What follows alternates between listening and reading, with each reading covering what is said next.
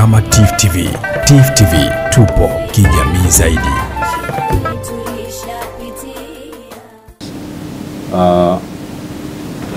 How do we plan? Na sisi tunatoka kwenye sekta ya mipango. Naomba nijikite hapa kwenye hivi vitu vitatu: collaboration, non-state actors pamoja na government and non-governmental agencies. Sisi mipango yetu huwa ikoje katika kuwa engage hawa kwa eneo hili la Zanzibar? How do you view it? Tuna engage vizuri hizi sekta binafsi na non-state actors kwenye kama sehemu ya watekelezaji wa mipango mbalimbali ya maendeleo tunayo tunapokuwa tunapanga mipango yetu. Do we take the views and think that our plan will engage those people? What is our view on the process? Yes? Karibu. Usishtaki, lakini tusijishtake. Hapa tumsemi mtu, tunajaribu tu ku-highlight kwamba okay, tunaenda vizuri au there must be some issues to rectify and improve. Kuna baadhi ya sekta wanaolinda na wananchi moja kwa moja, wao inakuwa ni rahisi kutumia hizo wanasikia. Kwa mfano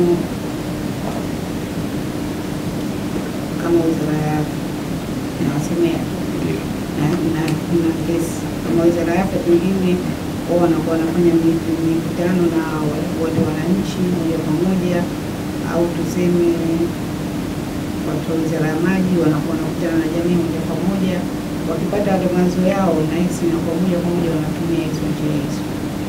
Au sasa tunakuwa tunapata miongozo, mfano Mheshimiwa Rais atasoma hotuba zake mbalimbali, atakuwa anatoa miongozo yake na kwa tunaipata, au SDGs tunakuwa tunazipata. Asante.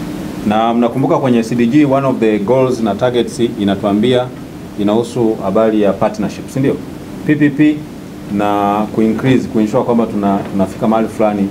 Kwa nini? Ni kwa sababu of the thinking that development is not a one person, is not a one man's show, si ndio? Ni ya wote. Kwa hiyo kuna namna nyingi ya collaborate na sekta ambazo ni non-state. Kwa hiyo wakati fulani unaweza kaona mnajiconstrain kwenye kuplani, lakini kwa kuangalia uwezo wenu tu wenyewe, kumbe mngeweza kuipanua hiyo plan yenu ikawa inaona namna gani ita capture engagement ya sekta zingine ambao wengine wapo tu wanasubiri kushirikishwa, kuingizwa kwenye kupewa na wenyewe role kwenye plan na kutekeleza. Wako tayari. Kwa hiyo it's just ourselves in our planning process to ensure that we engage them. Na wakati fulani tunaweza kana collaboration na engagement ikawa ina face challenge kulingana na approaches tunazozitumia. Approaches za kuengage, kama unamuinform wakati umeshamaliza kuplani na ndio unamwambia bana, wewe sasa tunakuja kwako private sector, si tuna mpango huu hapa, tunaomba wewe ushike, lakini kwenye the process of planning hakuwa hata na sehemu ya kushiriki, then it can become like difficult. Lakini kama anakuwa ni part and parcel of the process, wakati fulani anaweza kawa na views na nini na commitment zake zikawa very tactical na zikawa na uwezekano wa kutekelezwa. So I think those are the things that we can highlight on that. Yeah, we wanted to speak about the economic systems that entail the planning process, lakini just to highlight kwamba nyinyi watu ambao wengi mmetoka kwenye uchumi, we know about market economy, socialist economy and mixed economy. Na hizi zinatuambia namna gani tunaweza tukapanga kulingana na focus. Kama sisi tunaoperate kwenye market economy, tunaoperate kwenye socialist economy, au tunaoperate kwenye mixed economy. With market economy, mara nyingi unakuta development planning inaweza ikawa kama vile less, kwa sababu the market leads the process. Socialist economy, more development planning required, na mixed economy based of those of both the approaches can be incorporated. Kwa hiyo tunatakiwa tu tujue kwamba sisi tuna operate kwenye mfumo gani, lakini haya mazingira yanatuambia kwamba lazima tuwe na mipango, kwa sababu tusipokuwa na mipango katika mazingira tunayo operate, vitu vitakwenda kienyeji na mwisho wa siku tunaweza tusifikie kule ambako tunataka kwenda. So that was just a highlight. Talking about the process, this is another item. Planning process na yenyewe kama tumevyosoma kwenye taaluma na kwenye practice, tunaweza tukaiweka katika very few stages au dismantled or a long list of stages. So in a nutshell, kwenye planning process tunategemea kuona analysis of environment, setting of objectives, tunaona development of premises, kwa maana ya kwamba sisi tuna operate katika context ipi, determine and evaluate the alternatives, kwa sababu tutakuwa na alternatives nyingi kwa ajili ya kuachieve ile goal tunayoiplan, lakini tunaweza kuona ipi ambayo itakuwa ni best alternative na kuselect formulation of derivative or detailed plan, lakini tuna budget formulation, implementation of a plan na follow up action. Kwa hiyo planning process ina entail mambo yote haya. Sidhani kama kuna plan ambayo inafanyika bila kufanya analysis of the situation analysis, ndio? Na ndio maana hata kwenye documents za plans yoyote, cha kwanza tunataka tuone what is the situation. When we talk of situation, we are talking about the current facts, ndio? Current facts, na hapa ndipo tunaposemaga tunataka data. Kwa hiyo tukija tunataka kupanga mpango wa afya, tunataka mpango wa sekta ya kilimo, the first thing is to look for data, analysis of the environment. Tunataka data zinatuambiaje, takwimu zinatuambiaje. So with respect to population market, tungesema kwamba tunataka tuone takwimu za watu, sensa yetu ni base, projections za population zinatuambiaje kuhusu sekta hii. Kwa mfano tunataka kupanga labda mpango wa afya ambao una focus katika kuensure service access, health service delivery systems au health services delivery, kuensure kwamba imekuwa improved kwa wananchi. Lazima tuwe na takwimu na taarifa za sasa zinazotuambia kwamba currently access iko level gani katika indicators tofauti. Lakini pia lazima tujue environment yetu ya ndani na ya nje tunayo operate within ourselves, kwa maana ya strength, weaknesses, outside the organization au the institution. Tuna challenges zipi zinazo prevail or politically, economically na kadhalika.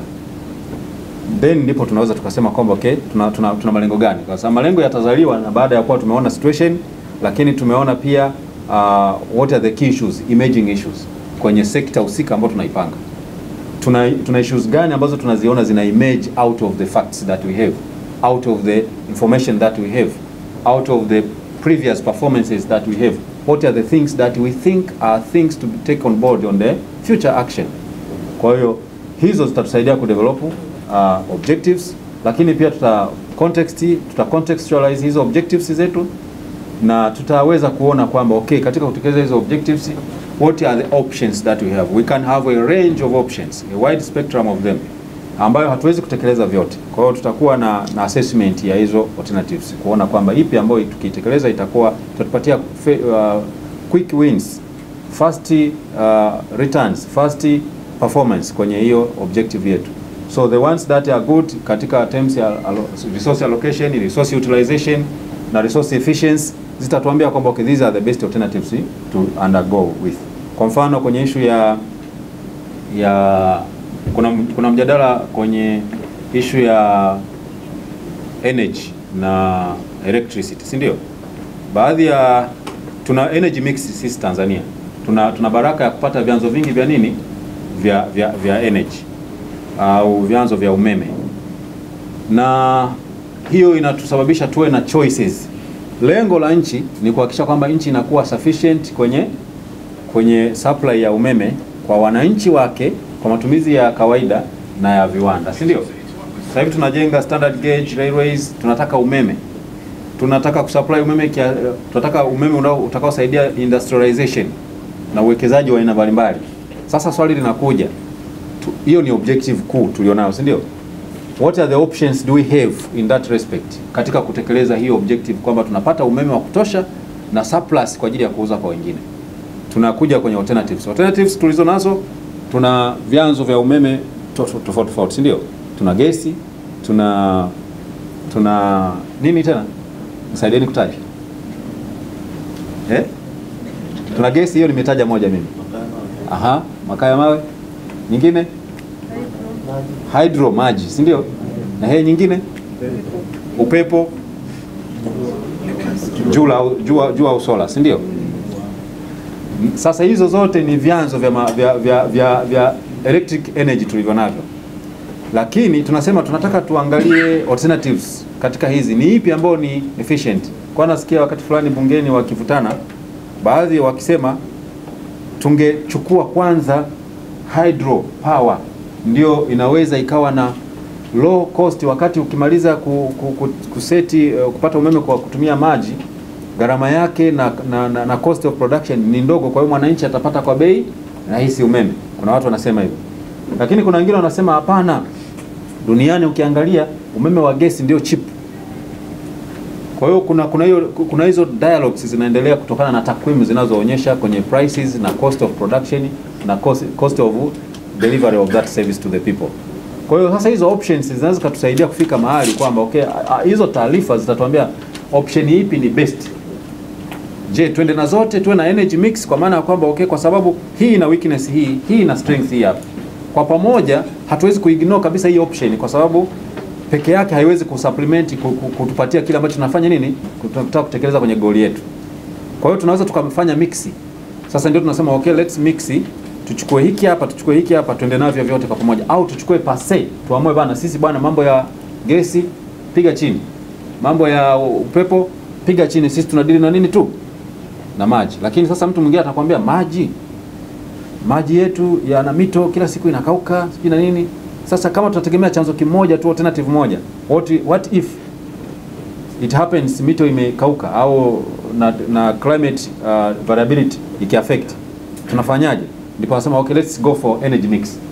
Kwa hiyo hizi options au alternatives ambazo tunazifikia kuamua kwa ajili ya kutekeleza objective yetu. Kwa hiyo planning sio tu kitu ambacho tunasema kwamba tunaenda tu kusema kwamba tutafanya hivi na strategy ni hii hapa. No, lazima tuwe na uwezo wa kuziangalia alternatives nyingi, lakini pia tuangalie mixing ya hizo alternatives na choice ya best alternative ambayo itatusaidia kwa kweli. Tukisema kwamba tunatekeleza kwa alternative hiyo hapo, then we can achieve the objective. Kuna wakati fulani unaweza kaangalia mpango, kaangalia na strategies zilizowekwa, ukaona kwa sababu they are two different things. Yani mpango na alternatives zilizochaguliwa havikai pamoja. Yani alternatives zinatekeleza kitu kingine na mpango umekaa huko. Kwa hiyo mwisho wa siku tukija kuangalia fanya tathmini ya mradi, tathmini ya mpango, tutakuta hukutekelezwa. Kwa nini? Kumbe ukifuatilia ni alternatives ambazo zilichaguliwa au alternatives zimechaguliwa lakini baadaye zikakaa kama rubber stamp. Nothing was implemented according to the alternatives chosen. Kwa hiyo ni vizuri kutokuwa tu tunasema ni alternative hii, lakini tuwe clear kwamba hiyo alternative tumeichagua itatusaidia kutekeleza. Formulation of derivative, hii ni action ambayo unaweza ukaifanya sasa kwa sababu umeshakuwa na alternative na nini. Budget is a simple thing kwa sababu utakuwa umeshajua unataka nini na inputs ni nini. You can turn the alternatives and inputs requirements into budgetary or financial costing of the action. So those are the processes. Nitaka tu tuziguse kifupi kama nilivyosema kwamba we are not going into detail. It's just a concept. Sababu tunafanya. Planning is a thing that we are doing every in our daily routine. Na hata sasa tumesema tuko kwenye planning na budgeting. Kwa hiyo these are just things that we are refreshing, ndio? Approaches to development planning. Ziko za aina tofauti. Kuna economic growth approach, kuna strategic planning approach na top down approach au bottom up approach. Economic growth approach ni approach ambayo tuna plani lakini sisi perspective yetu ni kukuza nini? Uchumi. Strategic planning ni ile ambayo ina take on board kwamba tunataka kuhakikisha kwamba maendeleo ya watu na huduma kwa jamii na the holistic growth of the country goes strategically. Na top down approaches ni zile approach ambazo tunapanga kutokea juu kwenda chini, na bottom up approach ni zile ambazo tunapanga mipango inaanzia chini kwenda juu. It's more participatory than the top down.